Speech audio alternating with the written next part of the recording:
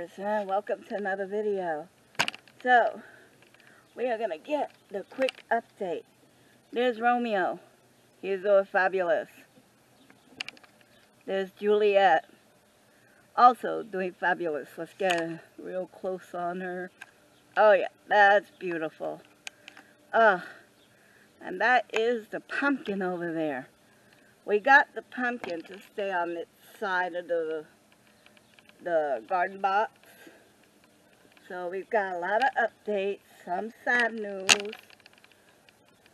and some good news. So we're going to drop here off of the sidewalk onto the grass. There you go.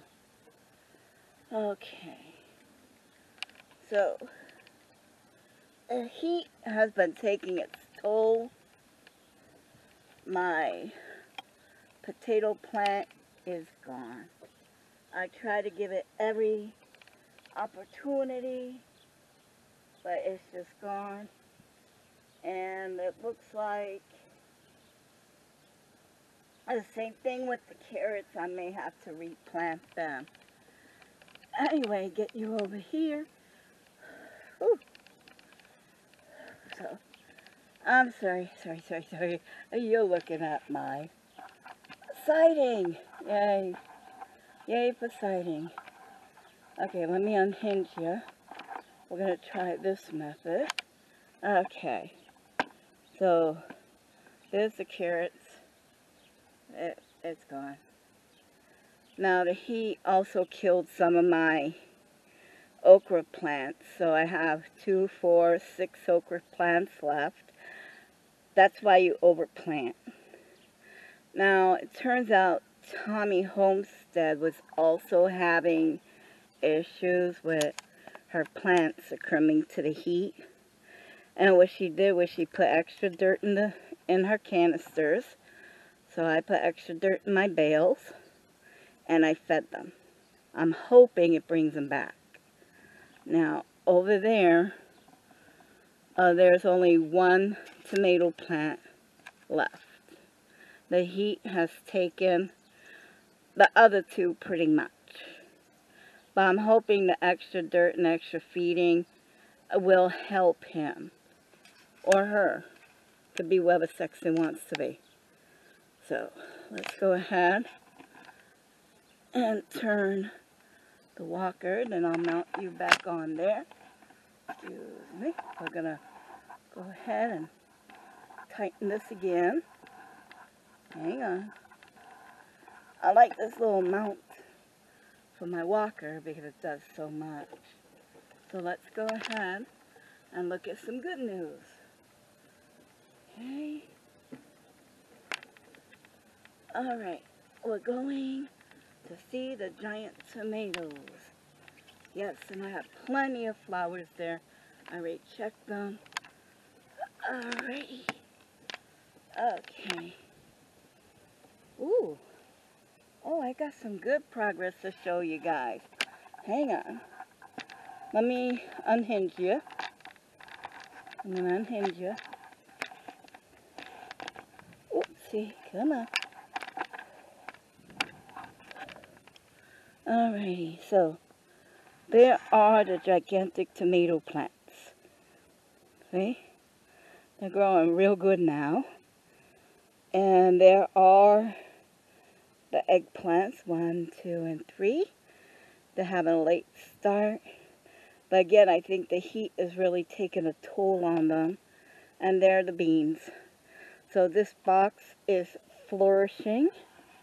Let me see if we can't find a tomato in here. Nope. Oh, let's see. Oh. Okay. Okay, hang on. Can we... No tomatoes yet, but it looks like we got flowers. Yes. I hope you could have seen that as I was rummaging around. Do we have any? No. Okay, so before I get too tired, let's mount you back on the on here. Hold on. It's going to be a little bit longer. I'm trying to show you guys everything. Okay.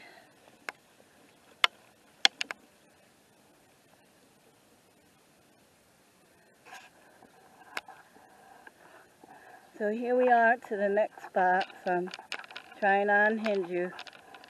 Oh, there. Okay, so these are cucumbers.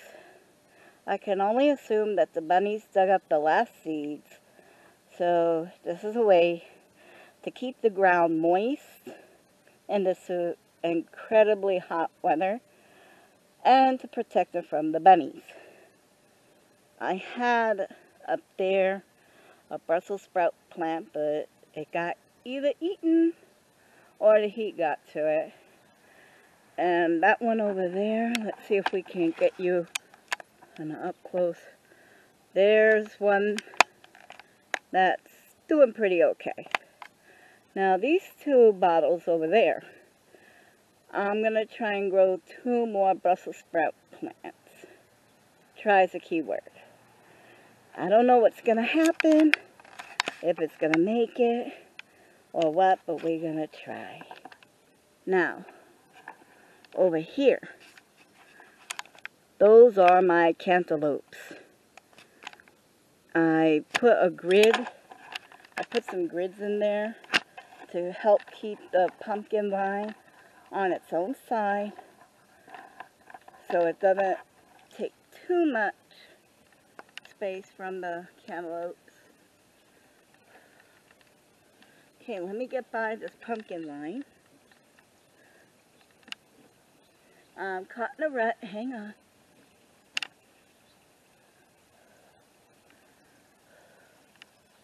Whew.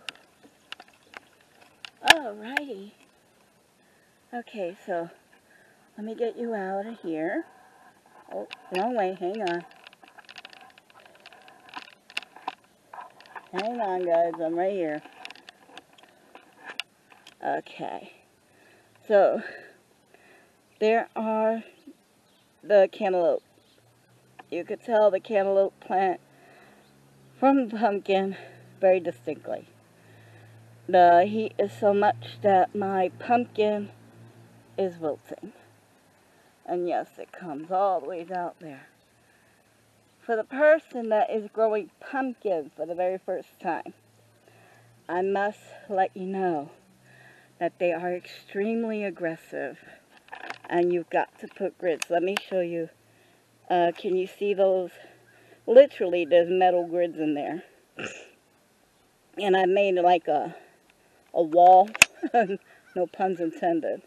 But that's the only way I could keep the pumpkin on their own side. But yeah, that's them. Now, let's go and see how my Roma is doing. And I think, as you can tell by the picture that I took last week, that we have missed a pear. Hold on, caught in another rut. Caught in a trap. Let me make it up to the sidewalk. Hang on, guys.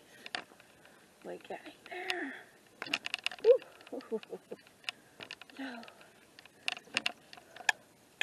okay, it's looking like the Roma tomatoes are doing a little bit better. My God, I don't think you could kill them things. Let me get to that chair right there, because this is where I normally poop out. Whew. Rest station. Okay, let's see. Oh, I see they got a pool too across the way. Okay, so I'm sitting down. Hang on, guys, hang on. Okay. Alright, I can see it from here. Okay, hang on, guys. Hang on. I'm getting you off the mount again. Ooh, ooh, ooh. wrong way. Sorry, guys. It's this one. Okay. Okay, here we go. Here we go. I'm going to try and get her into focus. But right there, can you see it? Can you see it right there? Let me get my finger in the lens. Excuse me. Whoopsie. Hold on. Okay. But right in there. You can see that. Can I get any closer? Yes. Okay. So in the giant tree, in the giant tree, and I got to think about how I'm going to get it upright. It's leaning to the right. I got one fruit. Okay, so let's go ahead and take, oh, look at that.